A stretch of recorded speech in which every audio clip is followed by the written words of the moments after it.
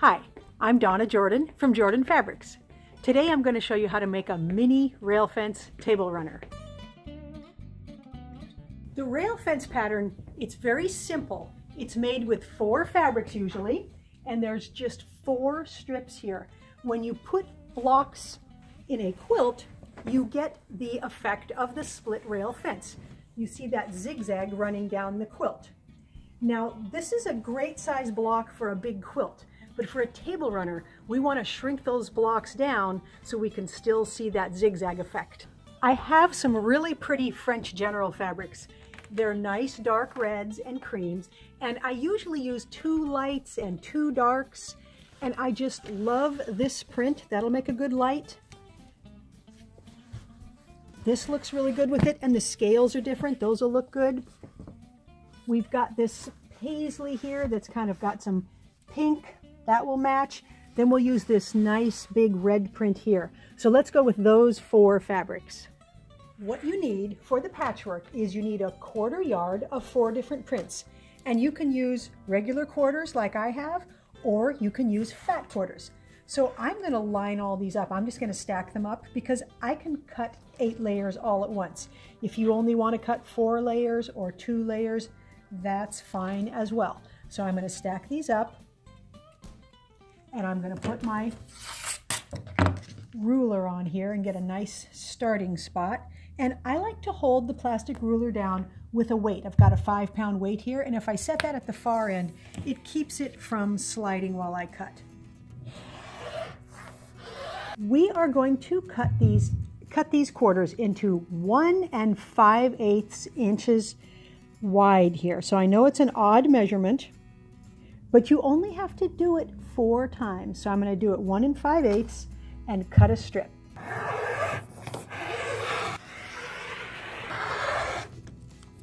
Now we're going to take all these strips right over to the sewing machine.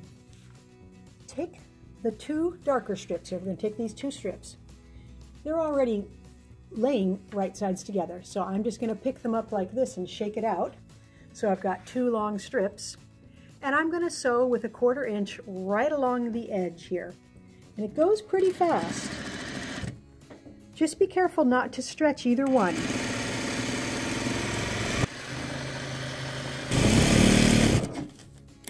Now I'm going to pull this back and I'm going to finger press to the right. So I'm going to open this up and I'm just going to pull it open with kind of the heels of my hand here and draw my finger right down that seam. This gets it nice and flat and makes it really easy to iron afterwards. Okay, the next 2 pieces are going to be in this order. So I'm going to put these right sides together. Take these 2 here. And we'll stitch these.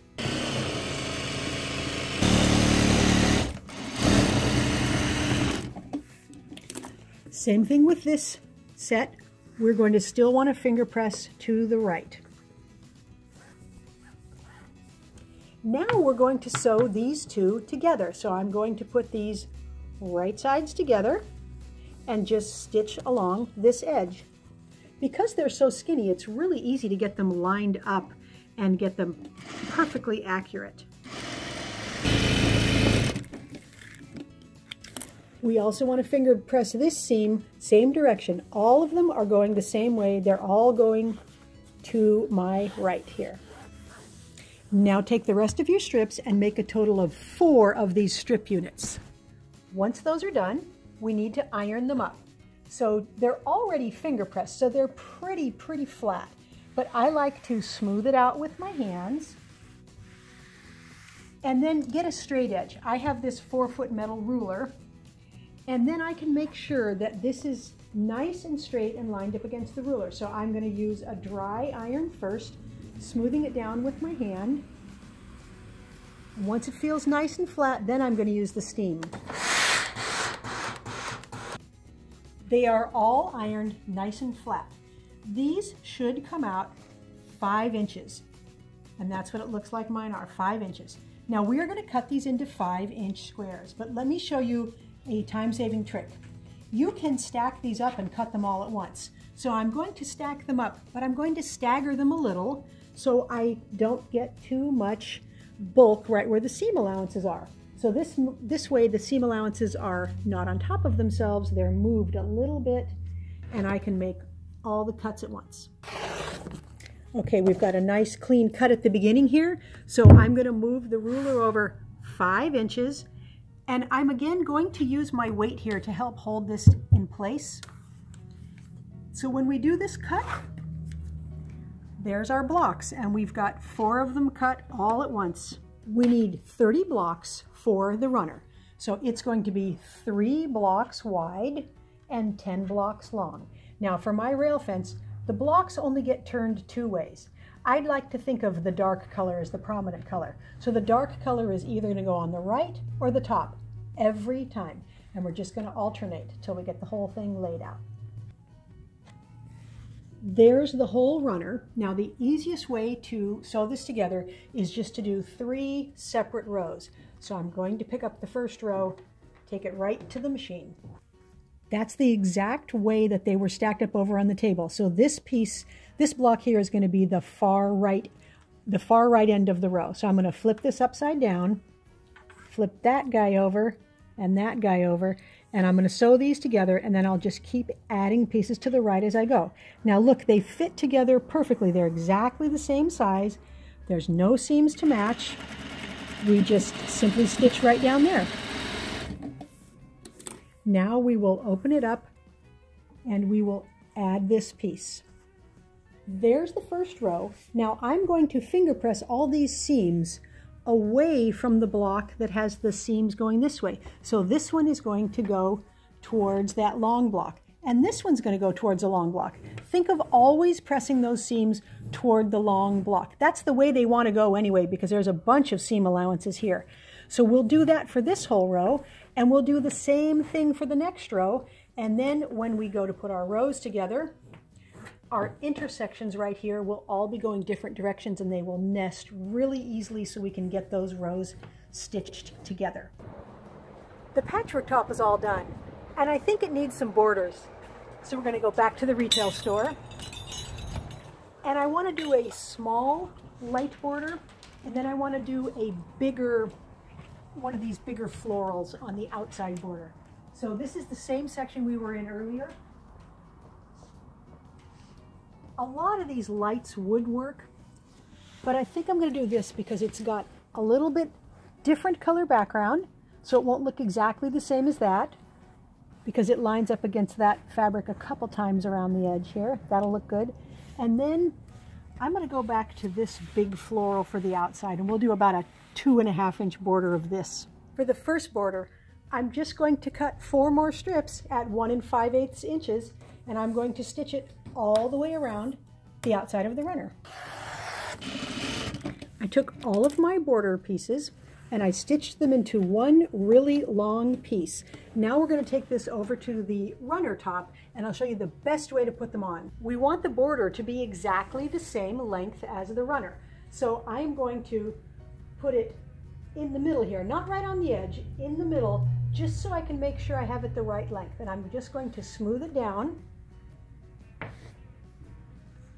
And then when I get to the end, I'm going to cut it. The easiest way to cut this is to fold it right there. And then you know you've got a nice straight line. So I can hold this and snip just like this. And I actually need another border the same length, so I'm just going to feed this back down here. Make sure it's smooth. And cut this end here. Then I'm going to pin these borders on each of the long sides and stitch them on.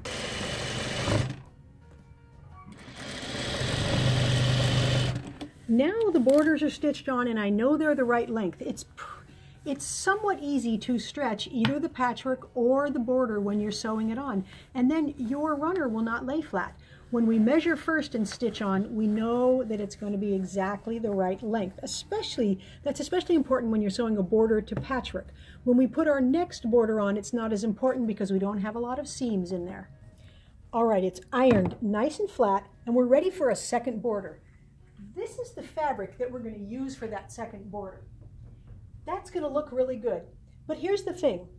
I have about twice as much fabric as I need for the back because this is folded. Now I don't want to put a seam in this fabric because it's way too pretty. So what I'm going to do is I'm going to show you how to cut your borders off of your backing. So I'm going to get this ironed up and then I'll show you what to do. The fabric is all ironed up now, so this is the way it came off of the bolt. But I'm going to want to cut my borders parallel to the selvages here. So I'm just going to refold this. And I'm going to cut 4 border pieces that are 2.5 inches wide. So I've got it folded and I'm going to lay the fold right along one of my lines that's on my cutting board here.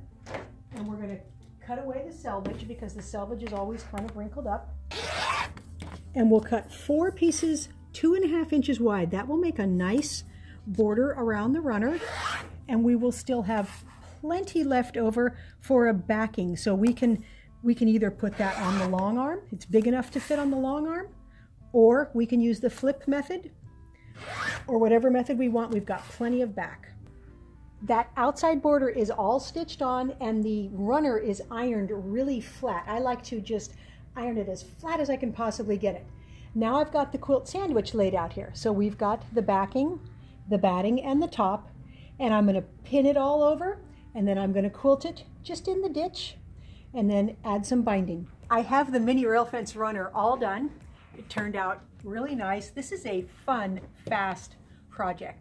So I've got the binding on. The binding is the same fabric that I used on the border and the back. And it's quilted in the ditch around the borders and between the squares. Here, you might be able to see it from this side a little better. So it's very, very simple quilting. Of course, you could do fancier stuff if you want. You could even put it on the long arm. Now, the fabrics, I know I said these were French General, and this one is French General. These other 3 are from a group called 3 Sisters. It's another Moda collection. Now, this particular runner, it turned out 20 by 50, and this would look good in so many different kinds of fabrics. You wouldn't have to do just florals. So I made another one because it does go really fast, and this is all Kansas Trouble fabrics. These are Civil War style, and you can see that prominent rail going through there. Again, simple quilting, a very fast project. Thanks for watching our video today on how to make the rail fence runner. Now, it's time for another giveaway. This is a pattern that I designed. It's called Mirage. I used Kaffe Fassett prints and grunge. It's got a nice feathery print on the back side. It's about 56 by 56 inches. Very easy to enter. Just click the link that says giveaway and put in your email address and your name. Good luck. Now, if you don't want to miss any of our upcoming tutorials, be sure to subscribe to our YouTube channel. Happy quilting!